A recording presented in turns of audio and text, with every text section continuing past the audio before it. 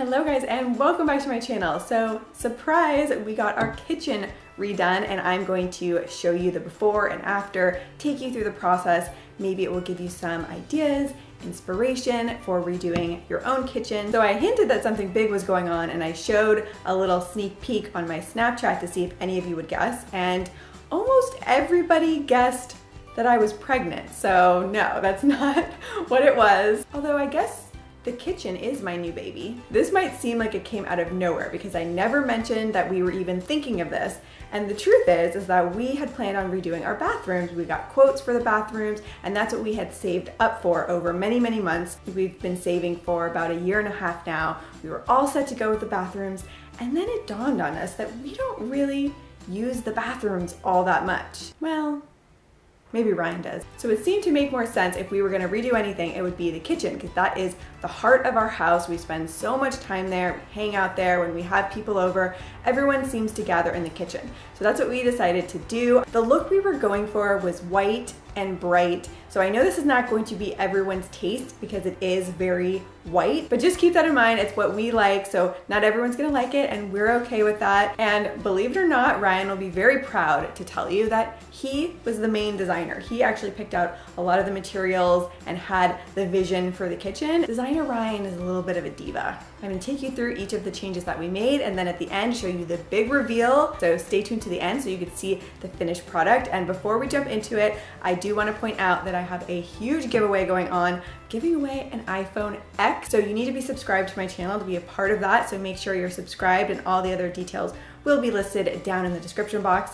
So with all that said, let's jump into this. Okay, so this is how our kitchen looked before. There is absolutely nothing wrong with it. It's a beautiful kitchen, but it just wasn't exactly our aesthetic. The big issue that we had is we felt that the beige countertops kind of clashed with the rest of our house. Everything else is very gray, cool tone, and this was a warm tone beige countertop. So the first big change was the countertops. What we originally wanted to do was marble, real marble. But then when we looked into the price of real marble, we very quickly changed our minds. And the other thing with marble, it's not quite as durable. You can use it in the kitchen, you just do have to be pretty careful. And I wanted something that was more kitchen friendly. So then we came to what we ended up using, and that is called Carrera New Quartz. So it looks like Carrera marble, but it is made out of quartz, so it's a lot more durable.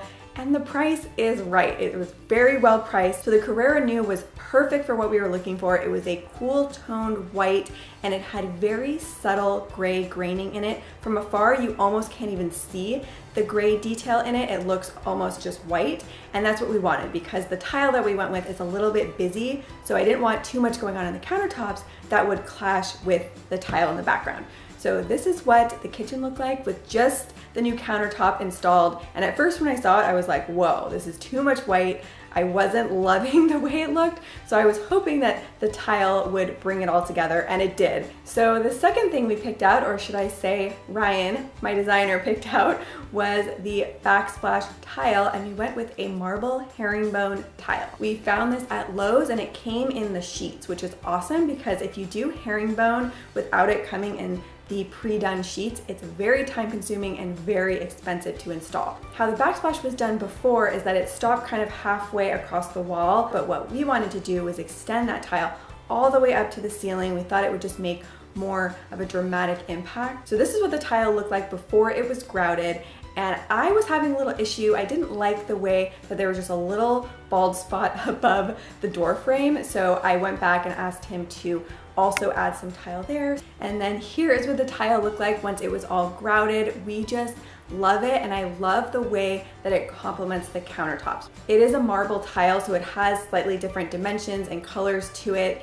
And it's somewhat busy, but not over the top. And I think it does look nice against the more white countertops. With the kitchen island, we decided to extend it by 1.5 feet so that now we have a dine-in kitchen. So now you can seat 4 around the end of the island here, and this is awesome because we didn't have much seating before, and now we can kind of cook and entertain. Another little detail we added with the tile is that we tiled this little nook over here on the side of the kitchen where we keep some of our appliances, so the toaster oven and the blender go in this nook, and it just looks a lot nicer. I love this little detail of having the tile here. The next thing we did was we added some pendant lights above the kitchen island.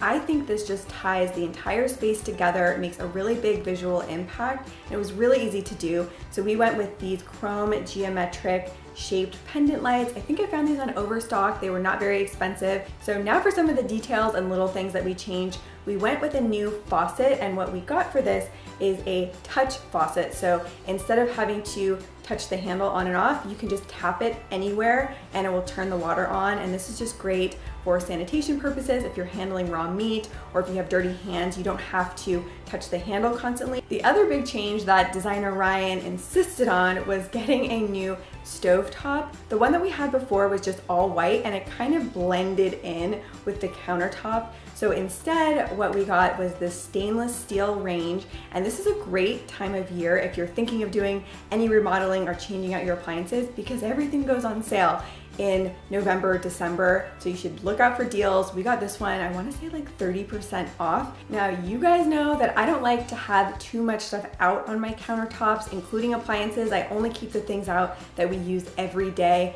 Everything else we have tucked down underneath in the cabinets. But I wanted to add just some decor so it didn't look so plain. I actually wanted your opinion of what you think looks better in the center island here. This is option number 1. It's a little bit more understated and simple.